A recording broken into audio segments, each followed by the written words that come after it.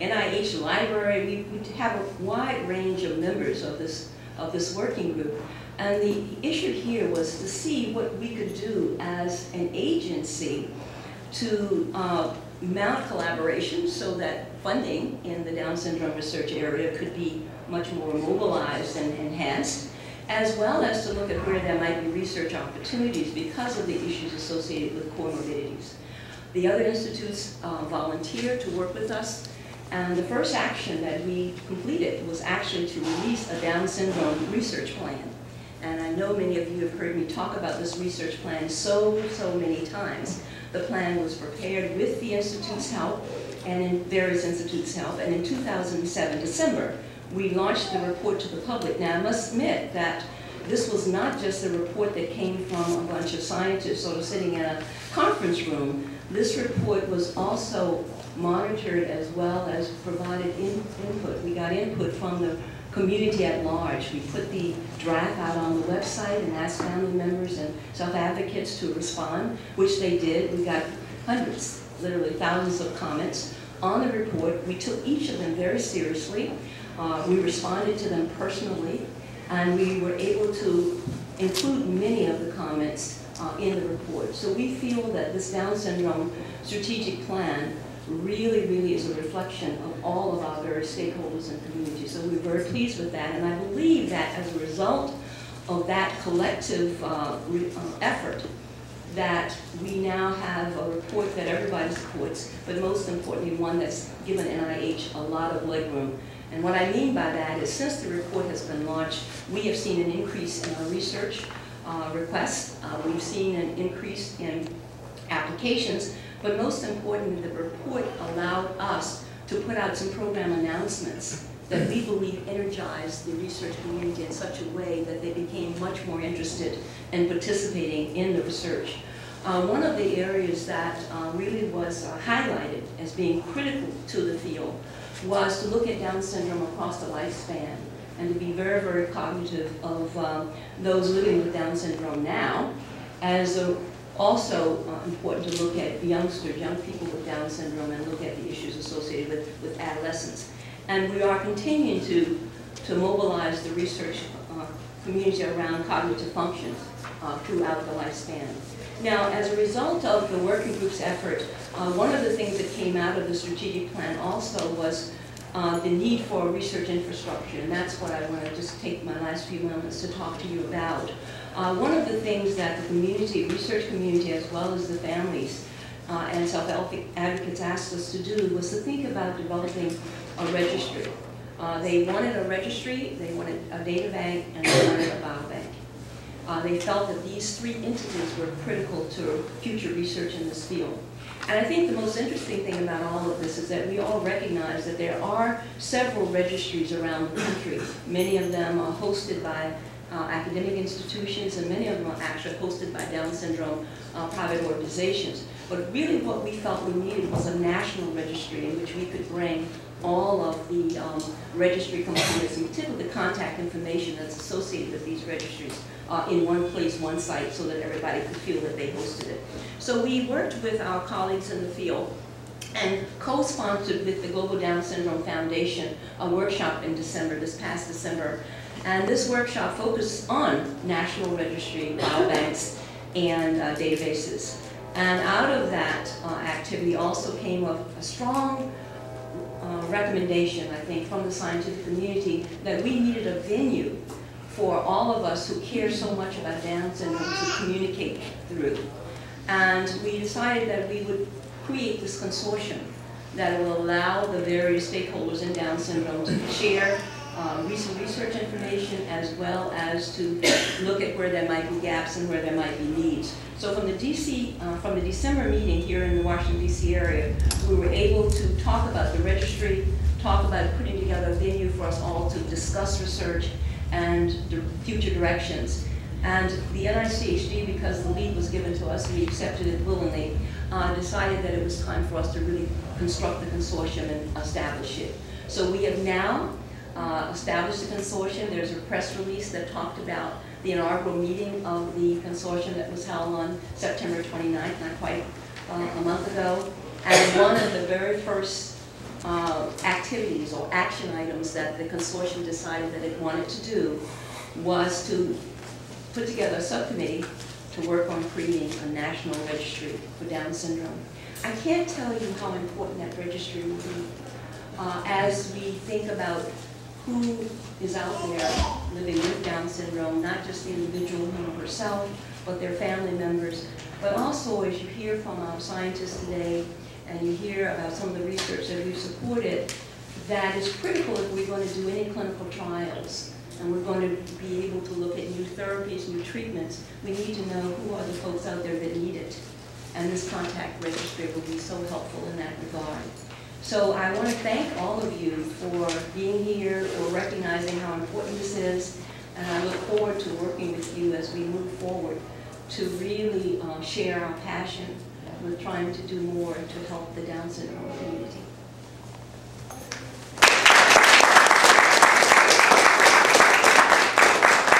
Thank you, Dr. Maddox. Dr. McCabe is our next speaker. Dr. McCabe is the Anna and John J. C. Endowed Chair in Down Syndrome Research and Clinical Care. He's also the Executive Director of the Linda Crnic Institute for Down Syndrome and Professor of Pediatrics at the University of Colorado.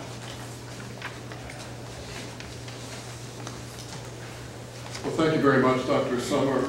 And I also wish to thank caucus co-chair McMorris Rogers for your comments, and the chairman of the Congressional Down Syndrome Caucus for the opportunity to speak to you about the Linda Crnic Institute for Down Syndrome and one area of our research, which is proteomics, or the characterization of proteins as biomarkers, that I'll talk more about in a few minutes. The Crnic Institute is a public-private partnership that was established in 2008 and involves the Anna and John J. C. Foundation, the Global Down Syndrome Foundation, the University of Colorado School of Medicine, the University of Colorado Boulder, and Children's Hospital Colorado. Our mission is to eradicate the medical and cognitive ill effects of Down syndrome and to significantly improve the lives of all people with Down syndrome. And that's really what attracted Dr. Linda McCabe, the real Dr. McCabe, and me to the Institute, is that this is a chance to see a condition that has been considered intractable or hopeless throughout the course of our careers, and see that it can actually become treatable. And we want to be a part of that. And you'll hear from others today that we aren't alone in this mission.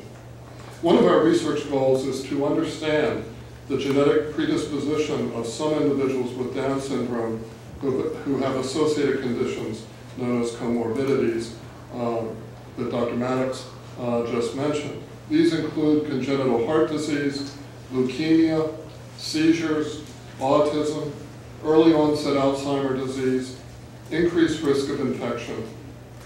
The leading cause of death for children and adults with Down syndrome is pneumonia, and we don't understand why that susceptibility is there. Autoimmune disorders like type 1 diabetes, celiac disease are increased.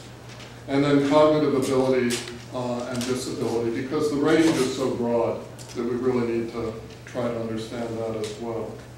Research in these areas, as has been mentioned, will help typical children and adults with these conditions. We will be developing biomarkers and therapeutics for these conditions for people without Down syndrome. So the research will have an effect well beyond the Down syndrome community. Integral to the research plan for the Crnic Institute is Information Systems and Quantitative Functions Group that will permit the processing of extremely large input data sets to low output understandable information. And this output will include diagnostic biomarkers and potential therapeutics that we will move rapidly to clinical trials. Let's look at one group of projects that will involve identification of protein biomarkers. This uses a technology that interrogates the proteins in circulating plasma, the plasma of the blood, which is referred to as the plasma proteome, to identify biomarkers associated with a comorbidity, and I'll use seizures as an example. We would draw blood to obtain plasma from individuals with Down syndrome with and without seizures, as the comorbidity we're discussing. We would identify a protein signature. There could be one protein, 3 proteins, a dozen proteins that would be different in those with Down syndrome who had seizures and those with Down syndrome who did not. We would then determine in another study whether this signature is present before the onset of seizures. Can it predict who will develop the seizures? And if the protein signature is predictive of which individuals with Down syndrome will develop the seizures, then we will move it rapidly into the clinic where we will continue to monitor its diagnostic effectiveness, and we will develop a clinical trial to determine if prospective treatment before the onset of seizures will prevent the development of seizures or will minimize the seizures that that child with Down syndrome will have. And we'll determine if the proteins in the signature are targets for known FDA-approved drugs, and then move those drugs rapidly into clinical trials. So we're moving from recognizing biomarkers to diagnostics to therapeutics. Late-stage translational and clinical trials research will help us to achieve our mission, and it will require genomics, DNA sequencing, and proteomics protein characterization for predisposition to the comorbidities and response in a clinical trial. Because as we get therapeutics, we know that some people will respond to the therapeutics and others will not. And it'll be better to know up front if this drug is right for this individual or if we need to move on to another drug. To progress rapidly, these studies will require a national Down syndrome registry, research database, and biobank. And Dr. Maddox has already talked about the meeting last December 2nd and 3rd and the co-sponsorship with NICHD and the Global Down Syndrome Foundation. And there are 2 reports that have come out of that meeting. I think one is here today and will be included in the packets, a proceedings from the meeting, and then Lynn McCabe and I wrote a commentary to accompany that proceedings article.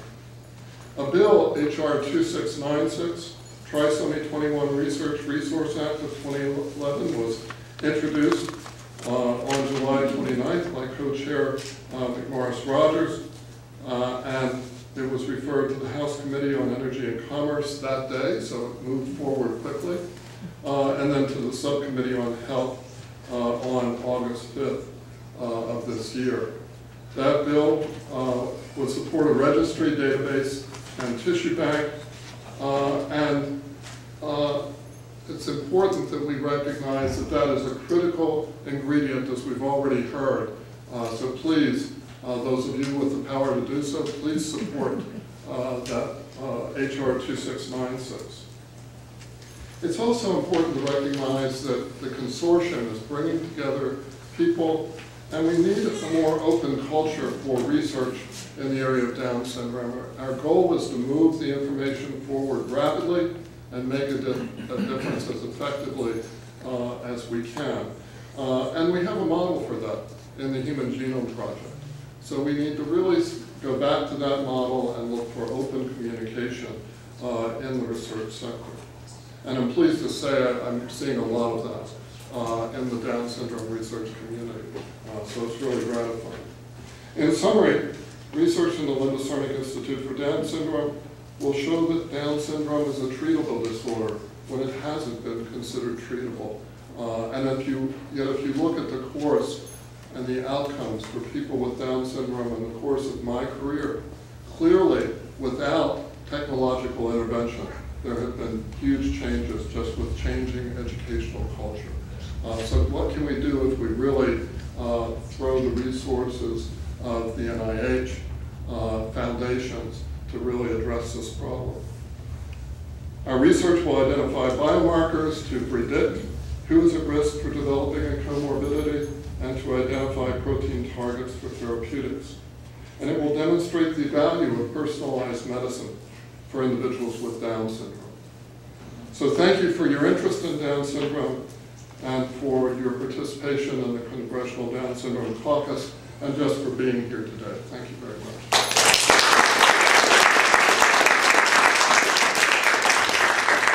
Thank you, Dr. McCabe. Dr. Harpold is our next speaker. Michael Harpold is the Chief Scientific Officer of the Down Syndrome Research and Treatment Foundation. Dr. Harpold has had more than 35 years of experience in biomedical research, both within academics and in the biotechnology industry.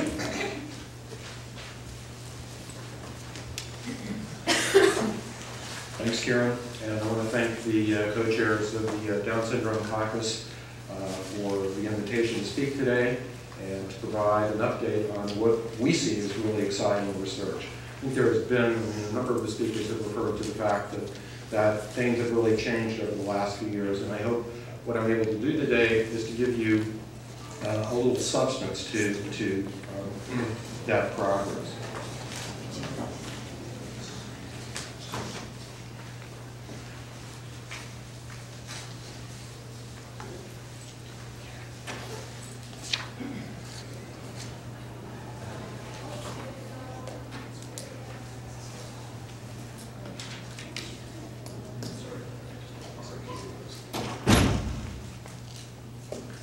So what I'm going to concentrate on today is really what this is all about. It's translating fundamental research discoveries all the way through into new therapies. And translational research is often referred to as bench to bedside. I actually added a component because I think what everybody has alluded to is that Down syndrome has been around for a long time. It's really up until fairly recently has had relatively few ideas. It's partly because it's a complicated disorder. It's the triplication of an entire human chromosome. So it's not as simple as many of the diseases and disorders that you might read about in the newspaper these days, where they may be single gene disorders. I'm also going to talk about and focus on cognition research and why cognition research. Well, first, the neurological manifestations of Down syndrome are in fact one of the primary disabling characteristics. And they're also significant. They have a global impact on the lives and behavior of individuals with Down syndrome. And as you're going to hear in a few moments from Dr. Mobley, the majority of the individuals with Down syndrome also show the neuropathology associated with Alzheimer's disease by their 4th decade, and many are susceptible to further cognitive decline with age. So I really do want to emphasize that research is required both for children and adults. It's an important target. As recently as 2004, there were no defined biological mechanisms. I mean, as recently as 2004, known to have direct correlation with the intellectual or cognitive disabilities in individuals with Down syndrome. And as a consequence, there were no drug targets. I mean, we talk about translation, the ultimate goal is to develop new therapies. And as a consequence, there were no drug targets suitable for drug discovery R&D that could yield effective new therapies. Significant reasons for this include limited research and available funding. I want to emphasize the available funding because the two things go hand in hand. Research ideas, they need to have funding to be able to pursue those. Without continuing strong fundamental research advances, there can be no translational research. So I want to emphasize that while translational research is often the sexy end of things for biomedical research, without fundamental research, you won't be able to get to translational research and the development of new therapies. One of the things I want to emphasize today is really 3 questions and how these are being addressed. And this is really critical for translational research. It's critical to actually for the involvement of the pharmaceutical industry in the development of new therapies for Down syndrome. So successful development and approval of effective new therapies, including essential enlistment of the biopharma industry and their expertise, which is absolutely critical in drug development, requires answers to at least 3 key questions.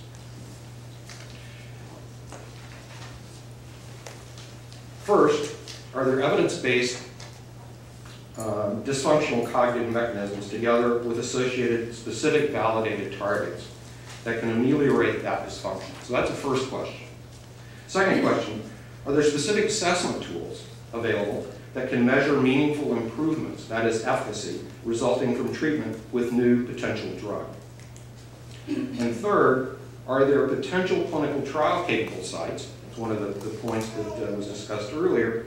And patient participants that can be sufficiently and efficiently recruited for successful drug development and FDA approval. Historically, and up until recently, answers to each of these questions was lack. So that's one of the critical issues to focus on. Well, the Down Syndrome Research and Treatment Foundation, which I'm representing today, is a publicly supported nonprofit organization. It was founded in 2004. It was driven by parents who, when their children were born, asked the question, where's the research? There's a lot of modern research going on. Where is it being applied to Down syndrome? Part of that is just because of the paucity of research, but clearly there was a motive there to increase the research that was being done in Down syndrome, and specifically with respect to cognition. And the DSRTF, what we've done is we have developed and implemented a novel, comprehensive, proactively focused strategy to address, fund, and accelerate fundamental and translational research to develop effective new therapies to improve cognition. That includes learning and memory and speech in children and adults with Down syndrome. Now, how does that differ from what Dr. Maddox spoke about in terms of the NIH strategic plan? Well, first of all, the NIH strategic plan is certainly more comprehensive. We look at this as quite complementary and an enhancement. Essentially, we're able to focus on specific problems and issues and act very rapidly, and also take on some very high-risk type ideas. That is to really spur the activities here. Well, the recent results being produced through this strategy and the supported cutting-edge research, since we also fund research, illustrate the dramatic, rapid progress in addressing the critical questions that I mentioned earlier, and towards the effective development of effective new therapies to create new opportunities for children and adults with Down syndrome. This research, this is just an example of essentially what we did. We looked at, when people think about developing new drugs, you start off with the discovery research and you go all the way through to an FDA-approved drug. That's the essential component in the US for developing new therapies. So we looked at that pipeline essentially comprehensively and asked, what could we do to actually accelerate the development of new therapies? This new research has identified specific dysfunctional mechanisms involved in cognition, something that was lacking earlier. This includes learning and memory, in animal models of Down syndrome, and as many as 8 associated new drug targets. And that's out of approximately 10 that represents the current total of targets that are available out there. So the programs and research that we've been funding have actually now defined specific mechanisms and specific drug targets.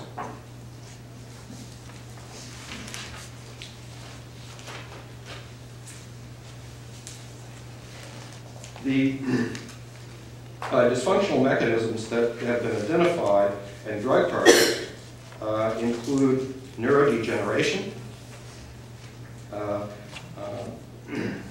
specific neural circuits in the brain that are associated with learning and memory. This is an Alzheimer's connection, as Dr. Mobley is going to speak about in more detail. There are actually 4 targets that have been identified in that category. Impairments in connections and communications in specific neural circuits.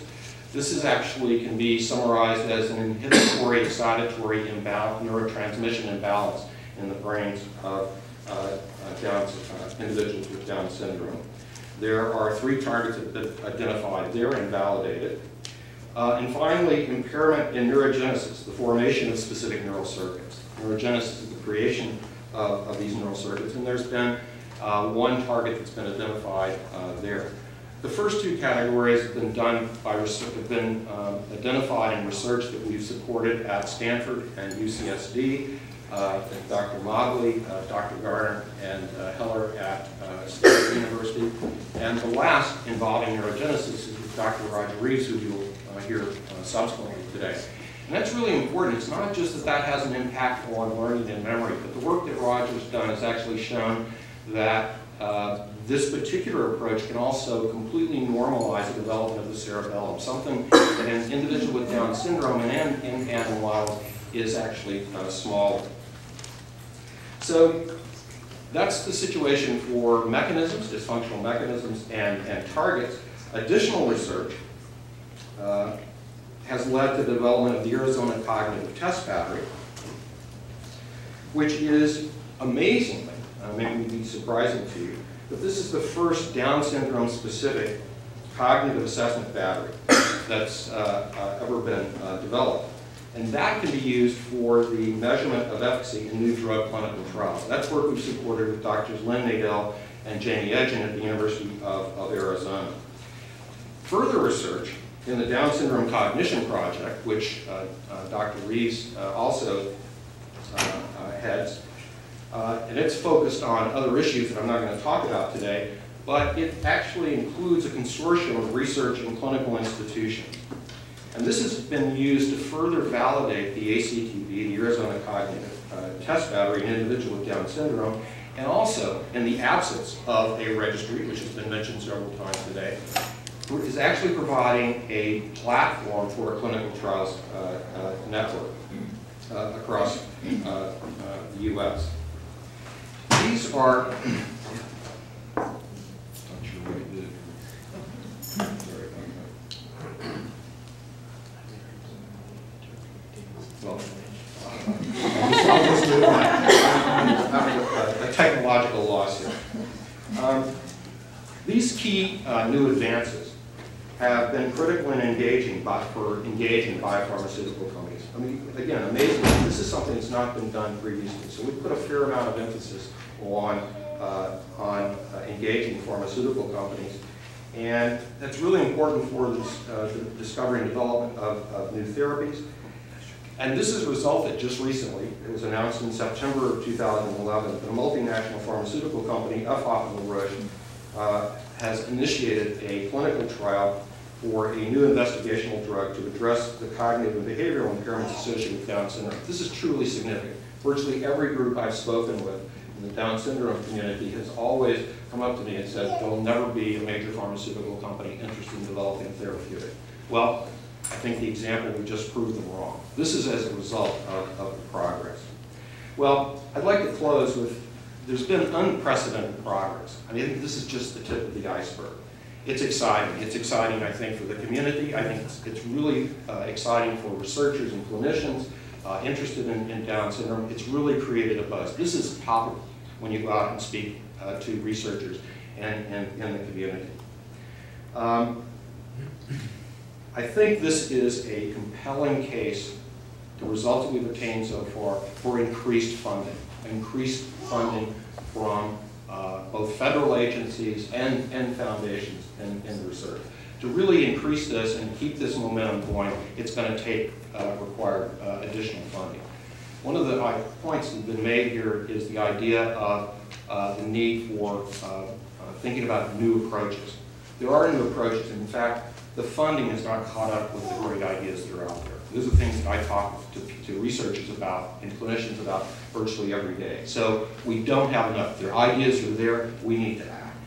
And finally, if I just mention one final thing, this is going to require not just additional funding, but it's also going to require that we have worked and essentially build on the success that we've already established and the value and success of the cooperation, collaborations, and partnerships among highly talented researchers and clinicians, their institutions, the Down syndrome community and organizations, federal agencies, including across the different institutes of the NIH, and biopharma companies. All of these need to come together to increase momentum and develop therapies.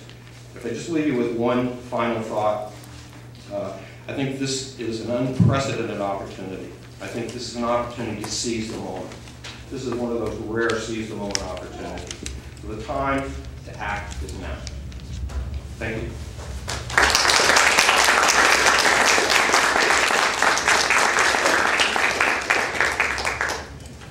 I may need one of my technical advisors. Hit escape. Escape. Upper left. Escape. Thank you. Karen. There you go. Okay. Mr. Sessions. Dave wanted to say that I'm in the room, and I appreciate it very, very much. And I'm delighted to be here. And Michael, I would have lots of questions about what you just said. As a parent of a 17-year-old young man who is at his apex of desire to embody, to make his life better, I want to know how we can help it. As a member of Congress, as one of the original founders of the Down Syndrome Caucus, we're intensely interested not only in what you said, but how we can help. So I join the great Vince Randazzo in saying thank you for allowing me to be here today, and I'm going to keep listening. Thank you. Our next speaker is Dr. Mobley, and Dr. Mobley is the chair of the Department of Neurosciences at the University of California, San Diego, and the director of the Down Syndrome Center for Research and Treatment at UCSD.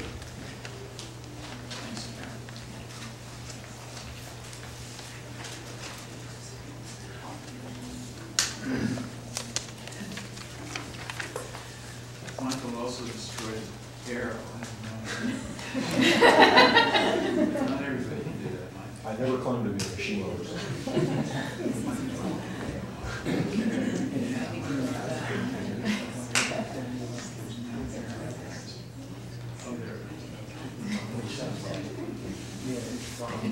Well, I want to tell you, this is really fun to be here and to see Pete again, and to see Kathy. And Pete's terrific. By the way, I forgot to wear your tie today, Pete. You look great. Okay, thanks. Yes, I needed that. I have to tell you that I'm very happy to know people with Down syndrome, and I'm very happy to tell you today that these people are going to help us all. We have a problem. Everybody in this room has a problem. Even Grace has a problem. As little as Grace is, as cute as she is, and as quiet as she is with Kathy versus Brian, she's got a problem. And the problem is called Alzheimer's disease. We have an oncoming epidemic to deal with. Let me make some points.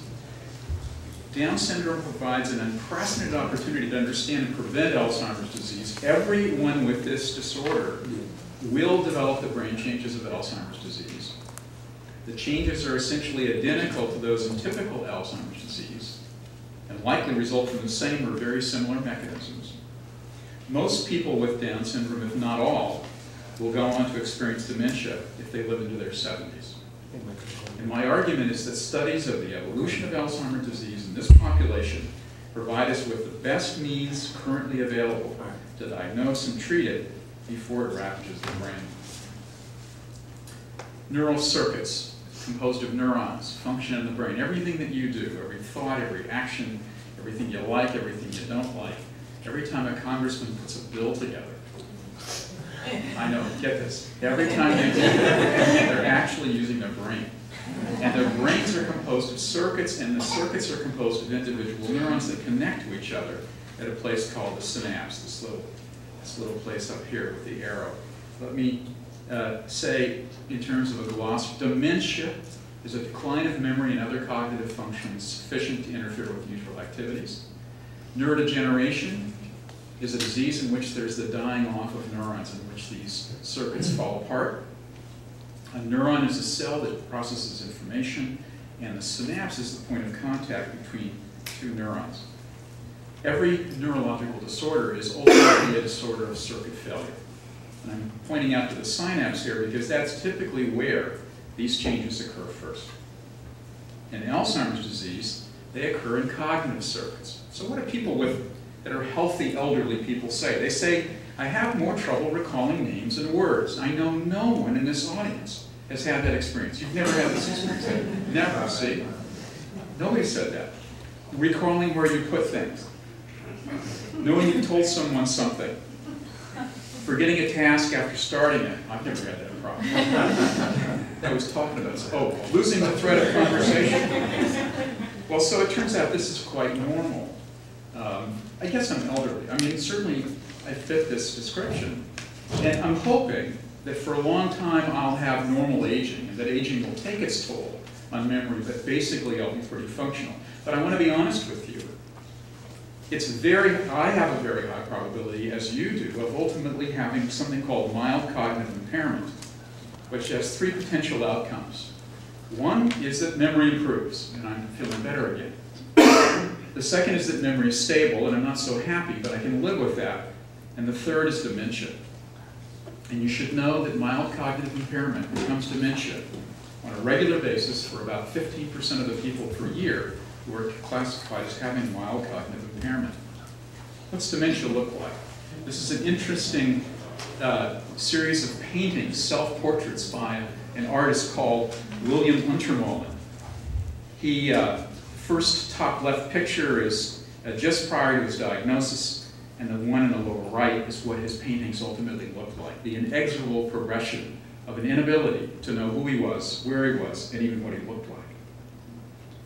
This is your brain on the left side. This is the healthy brain that we all hope we have. Notice the dramatic difference in brain size on the right side. This is advanced Alzheimer's disease. Well, that just happens to other people, doesn't it? And the answer is no.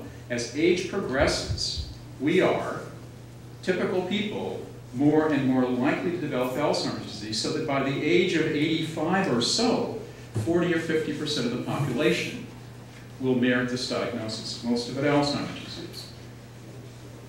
So right now, there are about, 4 million people in the US with Alzheimer's disease. Most are age 65 years or older. Patients typically live about 7 to 10 years after diagnosis, and current expenditures for care are greater than $100 billion. What about this oncoming epidemic? This is the prevalence of Alzheimer's disease by decades. Notice that as we approach 2050, we are having a population size over the age of 85 that's quite large, 50% of which will have Alzheimer's disease, with lesser percentages at younger ages. But I want to make this point as clear as I can. A recent study of healthy 90-year-olds showed that 8% per year converted to dementia. So here's the likelihood. If you live to 102 and you don't have dementia, you're a very unusual, very lucky person. I think we should accept the idea that dementia is almost inevitable if we don't do something significant and quickly. It's not just us, it's the world. So that by 2050, the worldwide number of people with Alzheimer's disease or that care for people with Alzheimer's disease will exceed the current population of the United States. And we're talking now about trillions of dollars. What do we have right now? Relatively ineffective treatments. It's certainly nothing that modifies the disease. Cholinesterase inhibitors work a little, memantine works a little, but the truth of the matter is not much works. There are trials of the vaccine going on now we can hope for, but there were no less than 7 phase 3 trials of Alzheimer's disease failed last year. We're in trouble. And not only are we in trouble, we're not even sure we're in trouble yet, and when we're in trouble, because we're making the diagnosis of Alzheimer's disease well after the pathology affects the brain. If you look at that little term MCI in the middle, see if I can find that for you. Yeah, we're making this diagnosis in about the middle of this curve, but notice that brain pathology, with the A-beta peptide and with tau pathology and with brain structural changes, are occurring more than a decade before. So here's the deal. Down syndrome provides us with an unprecedented opportunity to understand and prevent Alzheimer's disease, and it's the case because we can make this diagnosis very early. I was once at a meeting and they said, let's think about what would be the ideal biomarker or predictor for Alzheimer's disease. Let's get something that will be very accurate in predicting the illness. Let's find something that's capable of making the prediction well before the onset of illness. That way we can make an early diagnosis, study the disease, and treat it. Let's find a marker that's rapid and inexpensive, generally available. You can do it anywhere, even in Nebraska, my home state. And let's find something we can administer to a large population. In other words, let's find a large population that qualifies for caring for them for this disease. And the answers are Down syndrome in every case. We can predict the illness with great sensitivity. We can make the prediction well before the onset of the illness, for example, at birth. The rapid and inexpensive test is to look at the face of an infant. And Down syndrome is by far the largest known genetic cause of Alzheimer's disease. All those other disorders that are due to gene mutations pale in comparison to the number of people with Down syndrome. So there are mutations in the gene for the amyloid precursor protein and for presenilin 1 and 2. All of these mutations result in changes in the structure of this protein called APP, or its processing. Same is true in Down syndrome. In this case, it's an increased copy of the gene for APP. So special interest in the A-beta peptide product of APP processing and its toxicity drives the field right now. And it's very important for us to build on that research. So here are the targets to prevent or reverse Alzheimer's disease and Down syndrome. Through changing the processing of APP. There's a new class of compounds just discovered at UCSD, which actually cleave this little peptide to something even smaller that we think will be non-toxic. Work by Steve Wagner in my laboratory, now funded by an NIH UO1 grant. Through an antibody to reduce the levels of this A-beta peptide, with work now together with AC Immune, a company from Switzerland. Very early success and very excited about that becoming a drug soon. Through the use of APP-specific antisense oligonucleotides, you don't need to understand the names. The idea is that Down syndrome is the perfect disorder in which to use drugs that just turn down gene dose by a third. And then in discussions that are underway through restoring levels of missing neurotransmitters like norepinephrine and acetylcholine. Studies of the evolution of Alzheimer's disease in this population provide us with the best means to diagnose and treat it before it ravages those grade 50 and 60 and 70 who are just waiting to get Alzheimer's disease. We need them to actively recruit a larger research community to build a basic and clinical fund of knowledge that allows us to go forward to build better drugs. It's not okay for NIH to say, bring us your best shot and we'll consider it. The NIH and Congress need to say, we have to have your best shot. We're going to be very aggressive about this. We're reaching out to you. We're not responding to, passively. We're reaching out to activate you guys to bring us your best ideas. And oh, by the way, be sure to take advantage of the enormous resource that's provided by the community of people with Down syndrome. We need this. We need a new game. And every one of us in this room will benefit. Thank you.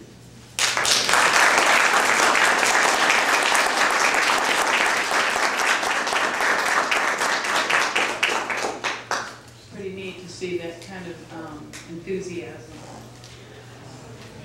Now we're going to change directions. You all have heard about some of the things that are more common in Down syndrome. We're going to change directions and talk about something that in which people with Down syndrome may actually have some protection. So my friend Dr. Roger Reeves is going to speak next. He's a professor in the Department of Physiology and a core member of the McCabe Nathan's Institute for Genetic Medicine at the Johns Hopkins University. Okay, thank you very much, Karen.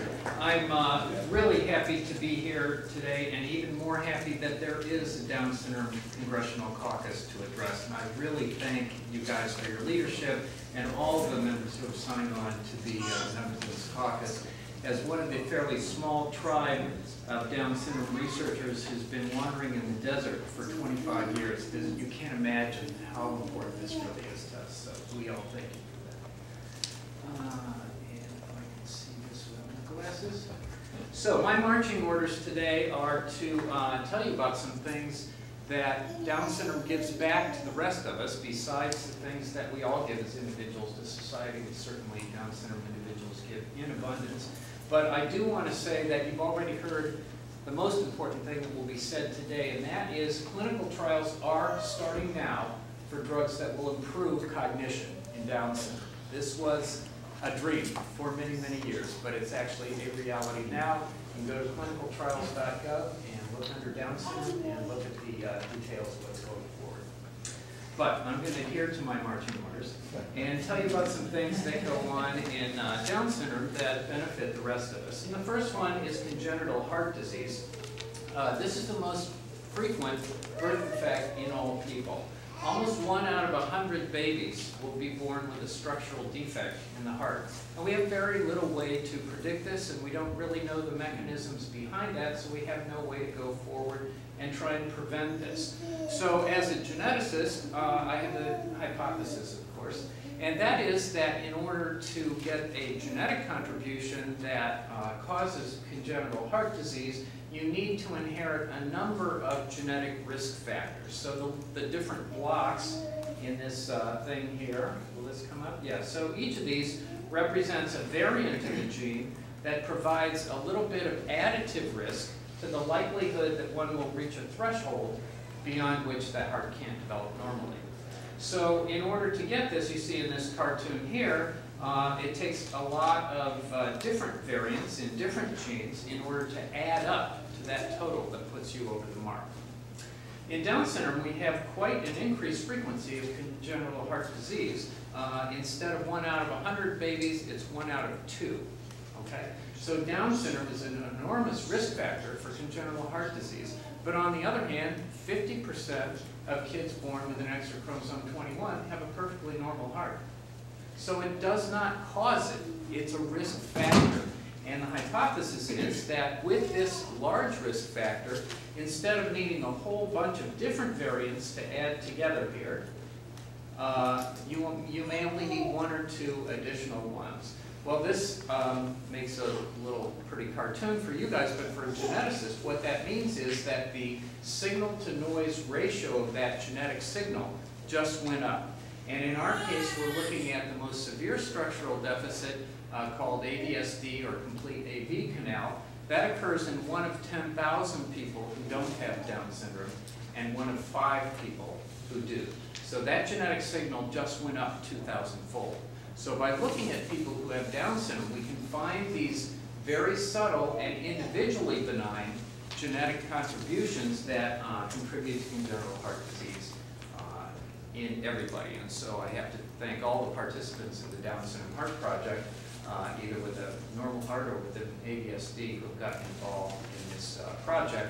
Thanks to them, we're learning a lot about what the genetic basis is for congenital heart disease in everybody. Number 2, people with Down syndrome get less cancer than the rest of us do. Kids have a high frequency of a very particular kind of leukemia, AMKL, but after childhood, the incidence of cancer is much lower. This table is obviously very small here. What it represents in the columns are a bunch of different studies. In the rows are a bunch of different kinds of cancer. And wherever you see a green block, the incidence of that kind of cancer in Down syndrome is lower than it is in a comparable euploid population. A yellow block means it's higher. And in the most comprehensive study of this done by the CDC in 2002, they looked at over 18,000 people who had trisomy 21, and they looked at a very well age and gender matched population who didn't have Down syndrome, and looked at all of them who had cancer. And the incidence of cancer in people with Down syndrome was 7% of the expected rate, a 93% reduction. So that's a huge protective factor against the occurrence of cancer in Down syndrome. So using several mouse models, I'm now going to condense 2 dissertations directly about 4 other kids' work for 6 or 7 years apiece in 15 seconds. But I am a professor, so I have to profess a little bit. And I'm going to tell you about an experiment we did using a mouse model of Down syndrome and a mouse model of colon cancer, familial colon cancer. So the first column on this table represents the number of tumors in this APC mouse, which I say is a mouse model of intestinal cancer. And those mice have about 100 tumors in their intestine by the time they're 4 months old. If we cross those mice with the trisomic mice, the mice that are trisomic but carry that very same mutation have half the number of tumors. That's the second little column here. I don't seem to be able to get this thing to respond to me very well. And in also a couple more dissertations from Ohio State University, my collaborator Michael Strowski gave us a mouse that was missing 1 of the genes that's trisomic in these mice, just 1. So it's still trisomic for all the same genes except this one, and when we lose that one, the tumor number goes way back up again. So that 1 gene is responsible, and we've now overexpressed just that gene alone and shown that by itself it's protective. And furthermore, if you look at the mice that only had one copy of that gene to begin with, the tumor number goes way, way up. So this is significant because that particular gene was isolated and studied as a pro-cancer gene, a gene that gets mutated and causes cancer. Nobody ever would have done this experiment. It makes no sense at all. Even I would have done this experiment. And so because we knew that there was this protective effect in Down syndrome, we could go back and use basic research approaches to this, and we now know about a gene that, when it's overexpressed, will protect against colon cancer. So we're working very hard to find drugs that will elevate that gene and reduce the risk of cancer in all of us. The second thing people with Down syndrome have given to us. Number 3, there may be a much lower frequency of atherosclerosis, the pathological process that causes heart attacks and stroke. Heart attacks, as you know, are the leading killer. Boom, there you go. That's the highest one. But we don't actually know, and the reason we don't know is we don't have a good research database for Down syndrome. You've heard this come up several times today. So we have a lot of observations of clinicians, which are absolutely vital because this is where we get the clues of what to look at.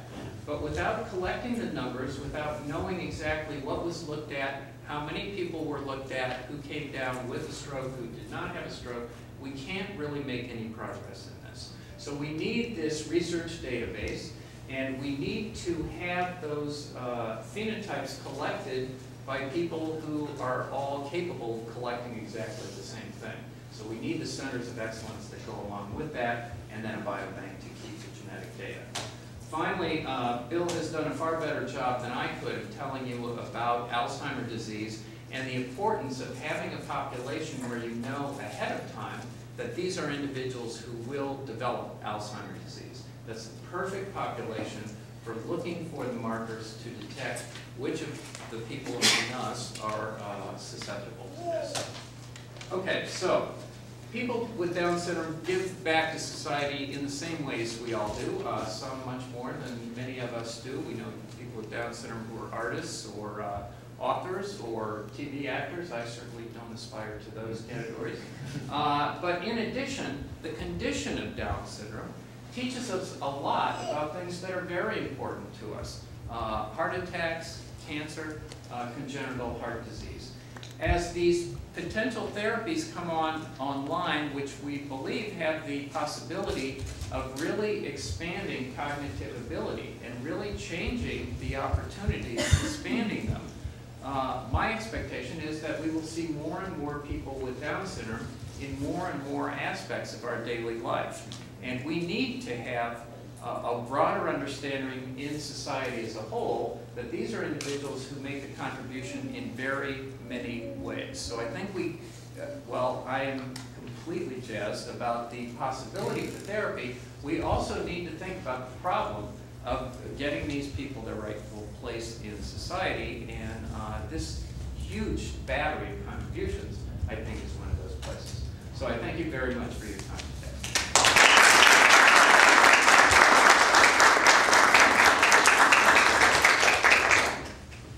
Thank you, Roger. Our next speaker is Dr. Sally Shott. Dr. Shott is a pediatric otolaryngologist at Cincinnati Children's Hospital Medical Center. She's also a professor in the Department of Otolaryngology.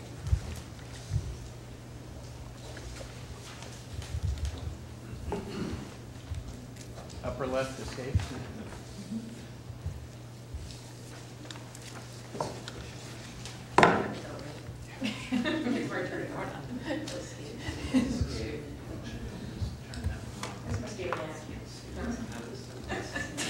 Go ahead.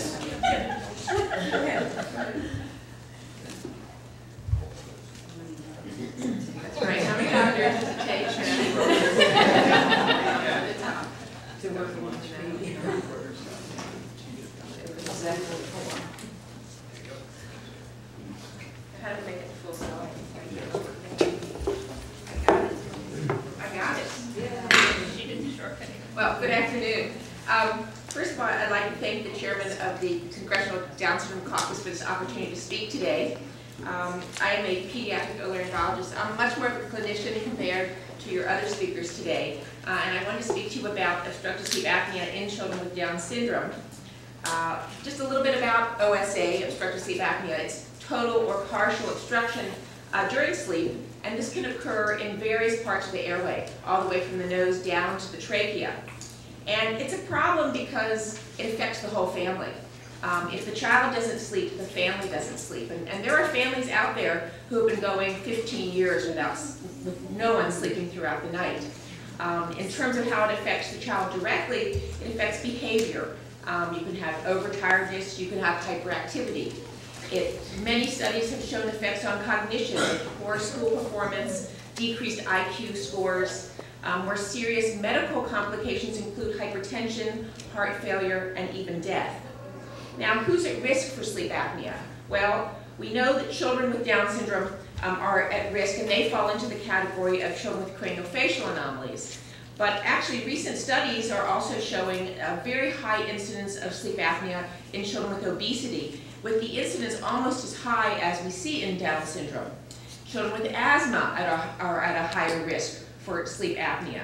And then we get into the whole adult population where there's a very high incidence, particularly in men. Now, in terms of the incidence in Down syndrome, our studies have shown that by age 4, 60% of the children already have abnormal sleep. By age 9, 80% have sleep apnea, and this increases to almost 100% over time. Now, why does this happen? Well, there's some anatomic reasons. We have mid-face hypoplasia in Down syndrome. That leads to a smaller oral airway, a smaller nasal cavity. Because the mouth is smaller, the tongue is too big, and we have relative macroglossia. There's then the decreased muscle tone. Well, that affects the airway also, and the airway collapses during sleep. On top of that, we have this higher incidence of underlying cardiac problems, so the children with Down syndrome are more at risk for developing more of the serious complications associated with sleep apnea. This has really led to new guidelines in just this past year. The American Academy of Pediatrics now recommends that all children with Down syndrome undergo a polysomnogram or sleep study by age 4. The American Academy of Otolaryngology stresses the need for a sleep study prior to removal of the tonsils and adenoids in children with sleep apnea, in children with Down syndrome, and also a post-operative study to show that it actually works. In terms of treatment, removal of the tonsils and adenoids, or TNA, is still the first-line treatment. And I will tell you, we used to think this was the cure. Do a TNA, that cures sleep apnea. But more and more studies have shown that this is not true. In children with Down syndrome, it only fully resolves the sleep apnea in 30 to 40%. And then in 2010, a very large study of almost over 500 typical children showed similar very poor results. So this is something that is a problem for everyone. Now, what are the medical and surgical treatments available after TNA? The most common medical treatment is continuous positive pressure ventilation, or CPAP. And that's where you wear a mask at night and it blows air, pushes air past the obstruction. And I have to tell you, it works if you wear it. And compliance is very poor and particularly very difficult for any child, but particularly children who have any type of developmental delay. There are surgeries that we do. The thing with surgery is that the obstruction frequently occurs at multiple sites and multiple surgeries may be needed. And in addition, despite our best efforts as surgeons, we're only getting about 60% success rates. The first key is to figure out where that obstruction is occurring, and Cincinnati Children's Hospital has really been a pioneer in the modality of using Cine MRI studies to help to determine the site and sites of obstruction. And this is a study where you do a child is sleeping and you do an MRI taking 128 pictures over 2 minutes. So you get a movie of the airway. Now this child has enlarged adenoids. The adenoids regroup. This child also has glossoptosis. That's the tongue falling back. This is the tongue. The black is airway, and you can see how that airway is totally being obliterated as that tongue falls backwards. In this child, the child has enlarged lingual tonsils. We actually have other tonsils. We have tonsils at the base of our tongue. And they show up really well in an MRI because there's more water content. And this child has very enlarged lingual tonsils, again, obliterating that airway behind the tongue. The other common place that we see obstruction is at the level of the hypopharynx. The hypopharynx is way at the bottom of the tongue, right where the airway, the trachea and the larynx start.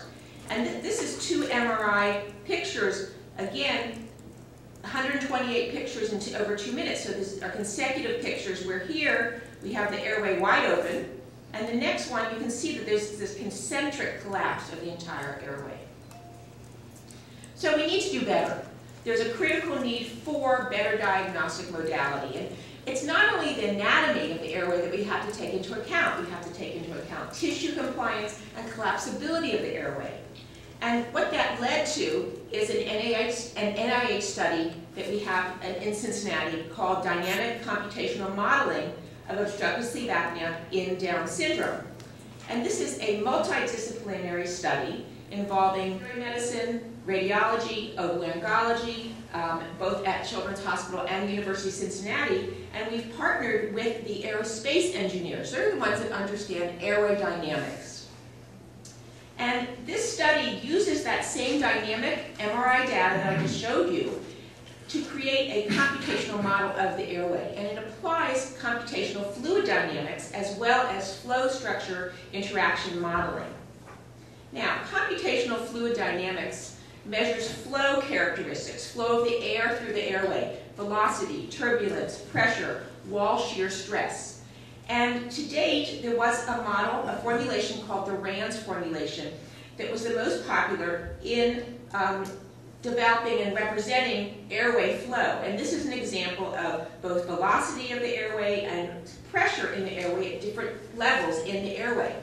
The problem with this formulation is that it did not take into account the collapsibility and compliance of the airway. The RANS formulation assumes that the airway is rigid, and that's not the case. So flow structure interaction modeling is more applicable in the flexible airway structures, especially in instances where you have this dynamic collapse. In addition to the FSI, we're also applying a technique called large eddy simulations, which is a new computational fluid dynamic method. It's used in aerospace engineering. And using the 2 of these combined with 3D computational models of the airway made from the MRI data, it takes into account the turbulent flow through the airway, collapsibility of the airway, and compliance. The other thing that LES does is it provides information at millions of points in the airway regarding pressure, shear stress, and airflow velocity throughout the airway. And all those millions of points will allow us to predict where is the obstruction really occurring? Where should we focus our surgery? The other thing that the large eddy forces provide is it predicts areas of vortices. Now, vortices are areas in the airway where you have concentrational rotational movement, and it usually forms downstream to an area of constriction. And what happens is it creates this big negative pressure that causes further collapse of the airway. And again, this was something that the RANS formulation is not able to capture. Now, here we have a toilet. This is one of the most practical and daily use examples of a vortice, that you have the rotational flow of that water. It goes through a constricted part in that toilet, and because of the vortice that's created, there's increased negative pressure distal to that narrowing, which pulls the water through. It changes the shape of the water, it increases the negative pressure. These are some examples of some of our first models.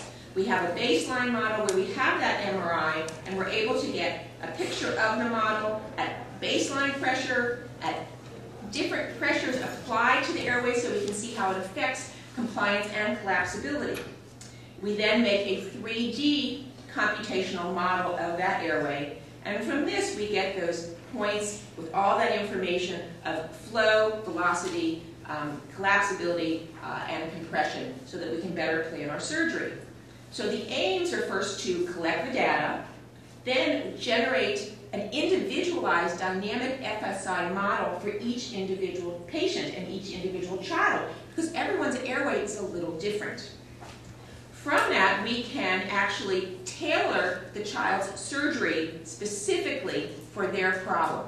And it will actually allow us to do virtual surgery where we can see the effects of small amount of changes on the airway to the rest of the airflow through the airway. The long-term goal is to improve surgical outcomes. Now, this funding, the funding for this study was not through Down syndrome research dollars. But results from this surgery will improve care not only for patients and children with Down syndrome, but results for this study will provide improved care for all children and adults with sleep apnea. Thank you.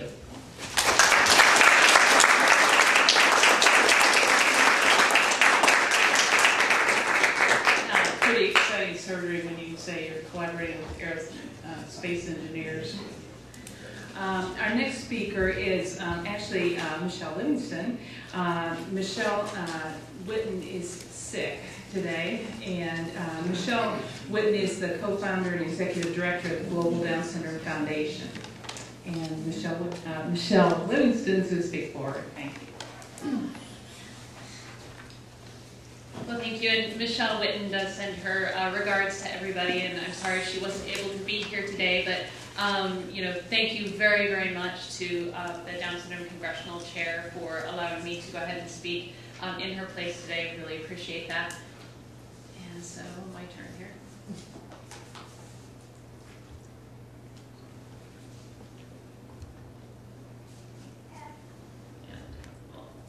Go back. Actually, just close Right it. there we go.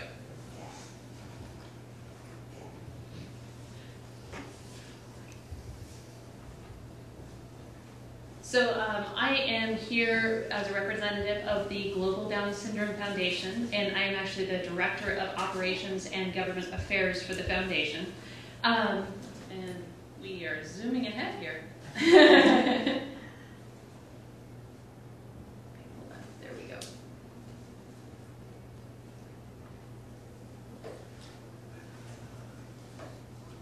There we go. Okay, sorry about that. And so we are here as the Global Down Syndrome Foundation today to talk about protecting research and protecting people with Down syndrome. There have been some absolutely wonderful discussions about the opportunities and the scientific research that is improving the lives of people with Down syndrome and improving potentially the lives of typical population as well. And we just want to talk a little bit about, too, the perspective of also making sure that we're protecting all of those people with Down syndrome at the same time. So I'll go into the Global Down Syndrome Foundation background, a little bit about the history of Down syndrome, our current challenges and opportunities, and then our conclusions. First of all, I want to relay, this is not my personal story, but this is Michelle Witten's story. And in 2003, Michelle Witten had her beautiful daughter, Sophia, who happens to have Down syndrome. She was prenatally diagnosed, tested high on the AFP test, went in for an amnio at 18 weeks. At that time, she was shown a homemade video that essentially gave 1960s information, highlighting that there was a good chance that her child would not live past 3, specifically listing all the medical conditions that she would have if she did live. There was no referral to a local parent organization, and the genetic counseling consisted of, Mrs. Witten, please don't cry, 80 to 90% of people choose to terminate, and you can too. She was given the diagnosis over the phone at 19 weeks, and at 32 weeks into pregnancy, they discovered that there was a hole in Sophia's heart, and the doctors then asked if she would like to terminate, since a baby with Down syndrome would be an exception to the state's 24-week abortion limit. Michelle Witten very much felt like she was strongly pressured into terminating her pregnancy. She didn't feel like she really had a lot of support. And so the foundation, her family foundation that was started in 2005, really, obviously Sophia was born and she chose to keep Sophia. And after Sophia was born, the foundation really started to look into all of the information that was out there and available, and the due diligence for where the biggest need is for people with Down syndrome. So then in 2008, the Anna and John J.C. Foundation is the family foundation, was the founding donor in establishing the Linda Crnic Institute for Down syndrome, which of course Dr. Ed McCabe heads for us. And in 2009, the Family Foundation helped start the public charity, the Global Down Syndrome Foundation, that supports the Linda Crnic Institute and provides critical education and advocacy for people with Down syndrome. The mission is to significantly improve the lives of people with Down syndrome through research, medical care, education, and advocacy, and to support the Linda Crnic Institute for Down syndrome to eradicate the medical and cognitive ill effects associated with Down syndrome.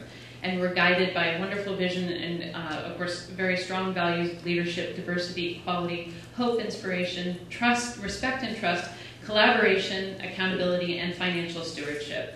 Our foundation has started a number of programs for people with Down syndrome, such as the Be Beautiful, Be Yourself dance class with the Colorado Ballet, the Dare to Play football and cheer camps with Ed McCaffrey and the Broncos cheerleaders, soccer camps, zoo internship, fitness classes, Alive Life skills classes, a Down syndrome symposium series, and of course our Be Beautiful, Be Yourself show fundraiser that we do yearly in Denver. We have touched in the past year about 236 children and adults have enrolled in our programs, over 1,000 parents, caregivers, and professionals trained and educated, over 1,000 community volunteers, and over 20,000 broad audience reach through our public service announcements and our Rapids halftime program that actually had our wonderful kids there kicking the ball with the Colorado Rapids. We've received several awards for our work and the work of the Global Down Syndrome Foundation and the Linda Crnic Institute. I'd be remiss to not have some of our wonderful pictures of our programs here. This is our Be Beautiful, Be Yourself dance class. That's always just an absolutely wonderful event. The Dare to Play football camp with our campers and Ed McCaffrey. The Dare to Cheer camp with the Bronco cheerleaders that I mentioned, and then the Dare to Play soccer with the Colorado Rapids. This is a couple pictures of our symposium series. Our symposium series is a yearly series that has educated over 2,000 parents and professionals with leading Down syndrome experts, many of you who are actually have presented who are here. And then last year we held the It's Time Civil Rights Reception and Award Ceremony where beautiful Kathy Ireland, beautiful and tall, Kathy Ireland came out and was a wonderful representative, along with, of course, Congressman Kennedy. So then a little bit of our background, of course, the Linda Crnic Institute Advisory Board led by Dr. Ed McCabe and also Dr. Linda McCabe, who is head of our bioethics and has done a really fabulous job in sort of putting the skeleton out there for how our recommendation for the registry biobank, the contract registry database and biobank, and how that would be set up. And then, of course, we have the C Center at the Children's Hospital, led by Dr. Francis Hickey, and who also has the wonderful, absolutely fabulous Patricia Winders there as our senior physical therapist. And then, of course, we have some fabulous board members, both right there in our community and from the foundation. Since 2006, the Anna and John C. Foundation has invested about $16 million in research and medical care to date, including the support of the Linda Crnic Institute. And here you can see a list of a lot of the scientists that we've actually funded. We're looking towards the future, and we're very, very happy and pleased with the NIH and the NICHD's work that they have been doing in collaboration with the Down syndrome organizations and the Global Down Syndrome Foundation. So, we've talked a little bit about this timeline. In October 2007, they created the Health Research Plan on Down syndrome, and they identified a lack of an academic home as part of the problem, so that was part of the reason that the Linda Crnic Institute was created in 2008. And as Dr. Maddox had mentioned, in December of 2010, the first National Conference on Patient Registries, Research Databases, and Biobanks was co-organized, and then culminating then in August 2011 of the Down Syndrome Consortium. We're just very, very excited about the progress that's being made and very grateful for the support there. There are other opportunities that we've talked about and you've heard from the other researchers in terms of potential for studying other conditions and the benefit to the typical population. And we believe, as was mentioned, that there are many other NIH institutes besides the NICHD that can really get behind and support that. The one advantage to being the only major genetic condition without a national registry biobank is that we can adopt the best practices from autism, Fragile X, and rare diseases. And so, we're working on those guidelines to provide the most protection for people with Down syndrome and their families, the most funding so the research can flourish, and the most partnerships so that many groups will be vested. It really is all about everybody coming together. We also really are working on more and better information around the inaccurate information at diagnosis that's currently being provided, and of course, with the new news that there is a first trimester test for Down syndrome that will now be available. It's available now in several cities. This is definitely a really, really important thing that we're going to be working on because so much inaccurate information is being provided and so many physicians feel ill-equipped to give a diagnosis of Down syndrome.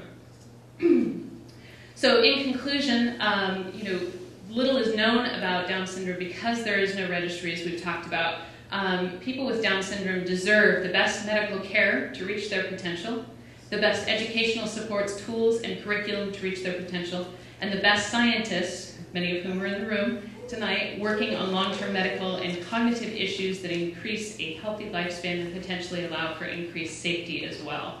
But central to that is also protecting people with Down syndrome and making sure that the families as well have a say and are an integral part of forming all of this. The word collaboration's come up a lot of times tonight, and I can't emphasize it enough. We need to collaborate with the Congressional Down Syndrome Caucus, collaborate with the National Institutes of Health, collaborate with other Down syndrome organizations, collaborate with the broader disability community, collaborate with the mainstream community, and support bills that provide fair funding and resources to people with Down syndrome. And I'll just mention in here that as part of that, one of the things that we're doing is a November 16th gala in Washington, D.C. That is modeled after our gala in Denver that features beautiful models with Down syndrome in a fashion show. And so with that, I'd just like to thank you again very much for taking the time to be here tonight, and we really appreciate it.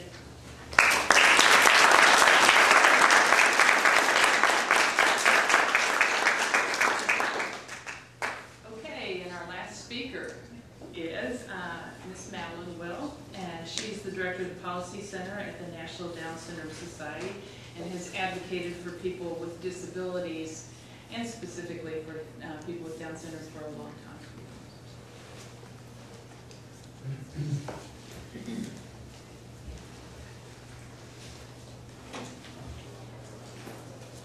Thank you. I appreciate having this opportunity to address staff and members of the Down Syndrome Caucus. We're so pleased to have a chance to focus on Down syndrome and why it's important and where we are in our journey to develop interventions and treatments for persons with Down syndrome. The NDSS, the National Down Syndrome Society, is an organization that is about 30 years old. It was actually founded to focus on research, and back then there really were very few practitioners, very few researchers working in this field. And so the first task was to try to increase the number of researchers and to grow this community. And some of the things that NDSS undertook were to sponsor roundtables and international meetings and seminars, and we created a fund that allowed us to award grants to young researchers, principal investigator grants. We also were able to establish a relationship with NIH and other governmental agencies. In fact, we raised $600,000 that we put into a partnership with NICHD in particular, which led to a great deal of increased research activities that we're very proud of to this day, another building block. In 2005, we created a policy center, which is located in Washington, D.C., and the idea behind that was for our organization to focus on a couple of priorities. One is the area of policy, which of course includes promoting Down syndrome research, and then public awareness. We are a group with boots on the ground. We are the group that is trying to focus on issues like creating accessible and affordable mice. example. We've advocated for increasing appropriations and reaching parity, as others have mentioned, and we're focused on building infrastructure, and it is a very, very going to be a near thing, it seems to me. We have a great need for infrastructure, and yet the developments in the area of research and clinical trials are ahead of us. So this is something that we really need to focus on.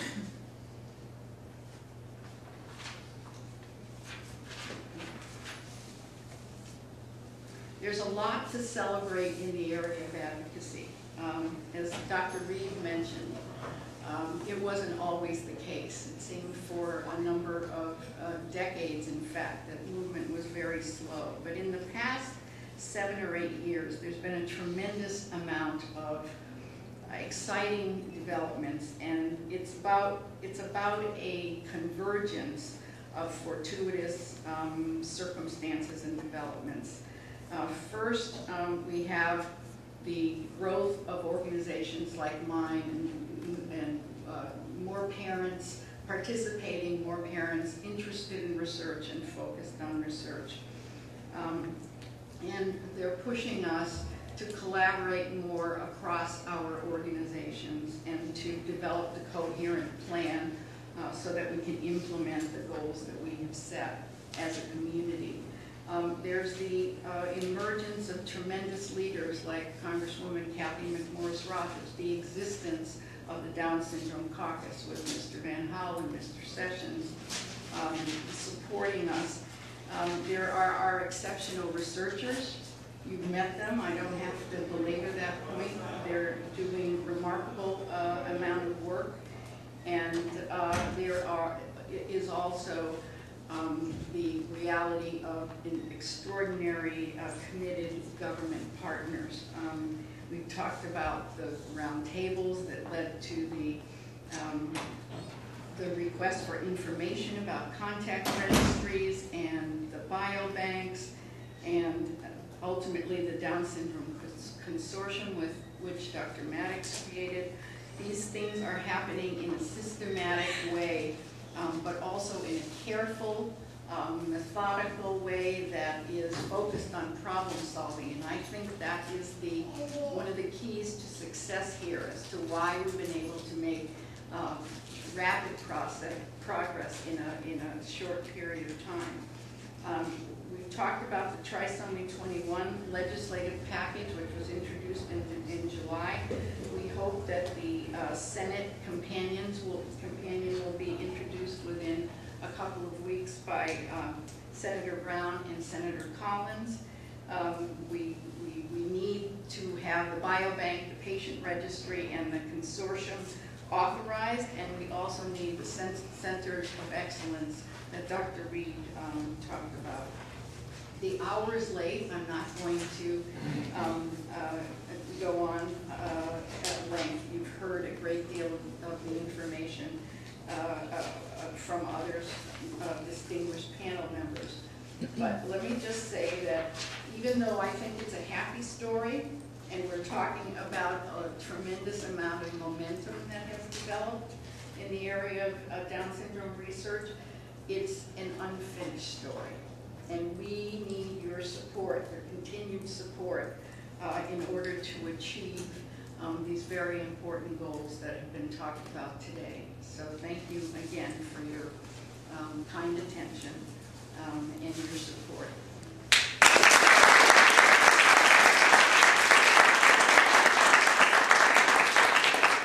And with that, we're done. And I know some of our speakers have to get to the airport. So thank you all for coming. There was a request for questions. I don't know if those that want to sneak out, that have to sneak out. How pressed are we for airplanes? Sally's got 15 minutes. Okay, great. Hi, my name is Teresa Danner. I'm the mother of a 12-year-old girl with Down syndrome and autism.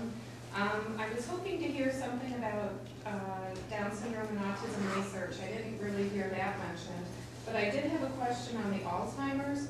Several years ago, my daughter participated in a study with Aricept, and that study ended before the study was completed. Do you know if Aricept will help with cognition? Did that come out of the study? We have personally had some success with ginkgo biloba, at higher levels.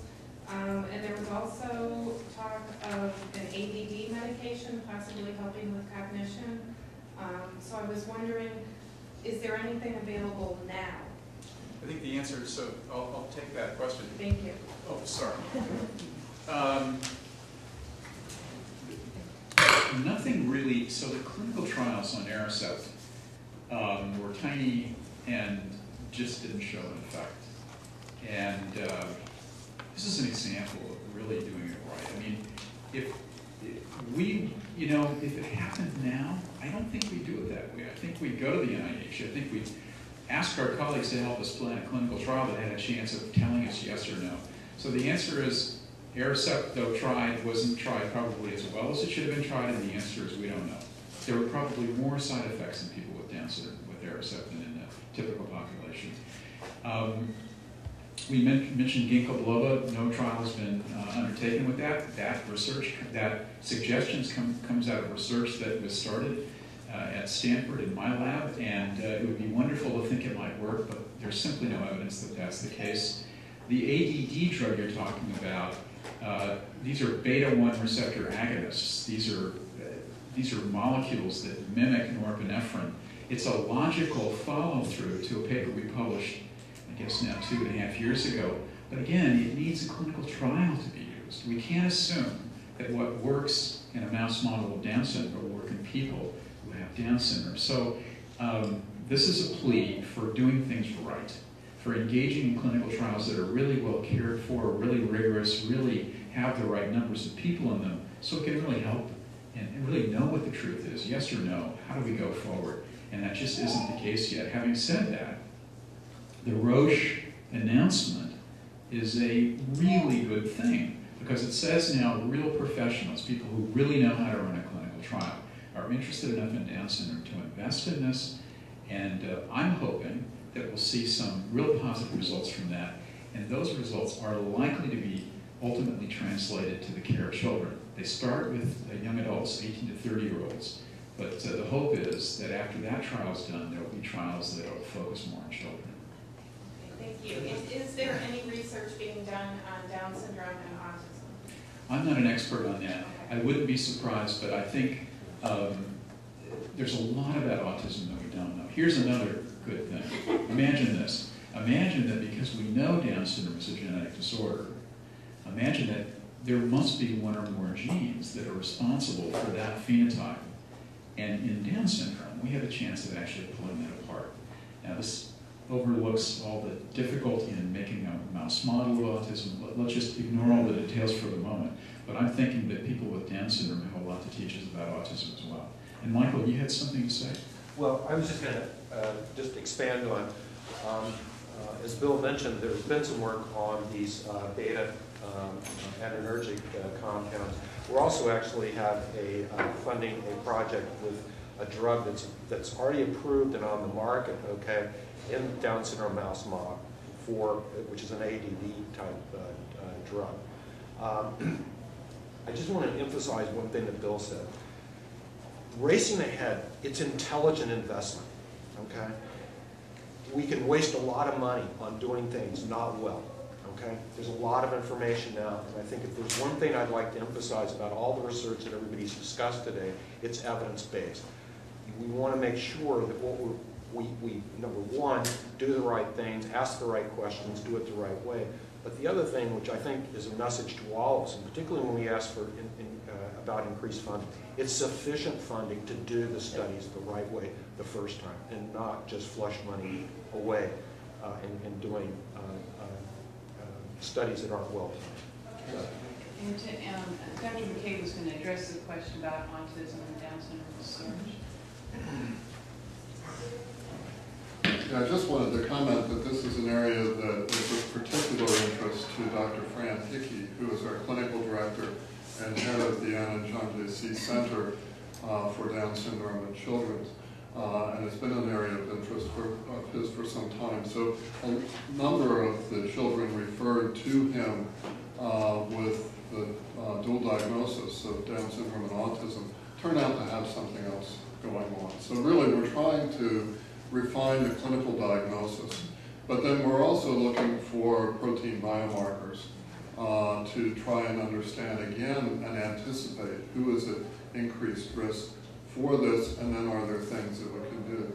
I also want to comment about the clinical trials, that one of the benefits of the consortium that Dr. Maddox has put together is that in our first meeting, I met someone at the National Institute of Neurological Disease and Stroke who was actually asking for clinical trials in the area of Down syndrome, and who and they have a mechanism to improve the outcomes of such proposals through something that they've generated in NINDS. But I think by getting all of us talking to each other, sometimes even in the same room with each other, we learn that somebody's doing something in another institute that can benefit our kids and adults with Down syndrome. That's very important also.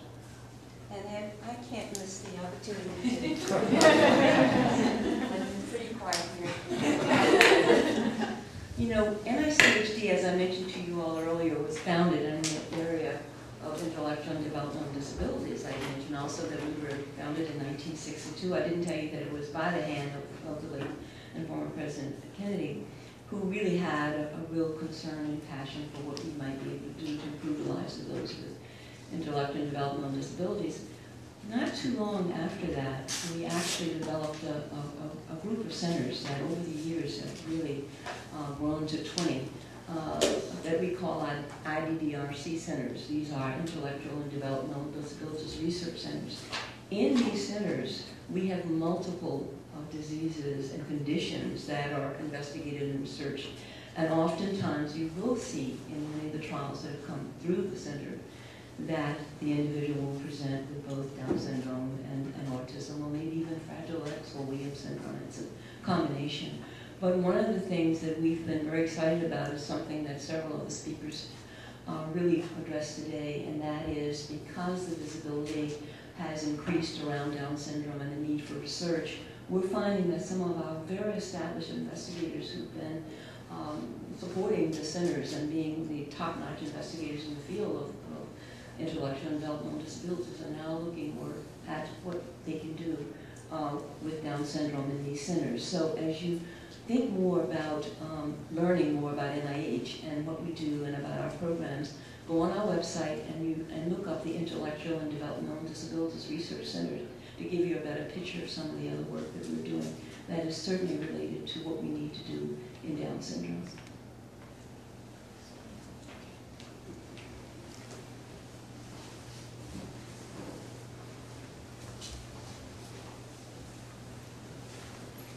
This has been excellent today, and I just want to thank everyone. I know it got a little long, but it was just great to have all of you come here today. We live streamed it so that hopefully the word will get out to many others across the country.